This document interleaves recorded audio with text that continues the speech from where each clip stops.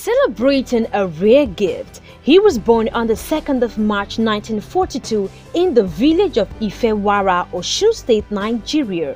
Began his career as a lecturer in mathematics at the University of Lagos and Ilorin. Got married to Foluke Adenike in the early 1970s. They both joined the Redeemed Christian Church of God, popularly known as RCCG, in 1973. In 1975, Papa Adeboye was formally ordained a pastor.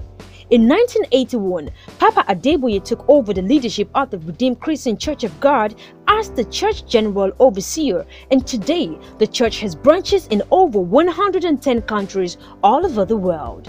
Papa Adeboye is today considered to be one of the most influential pastors in Nigeria, with so many sons who are general overseers of other ministries such as Apostle Johnson Suleiman, the founder of Omega Fire Ministries worldwide.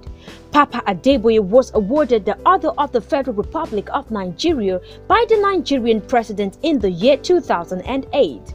Also, in 2009, he was named one of the world's 50 most powerful people by Newsweek magazine and several other awards.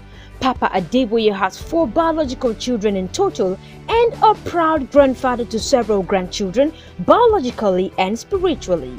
Daddy G.O., as fondly referred as, is a living legend worthy of emulation a big time.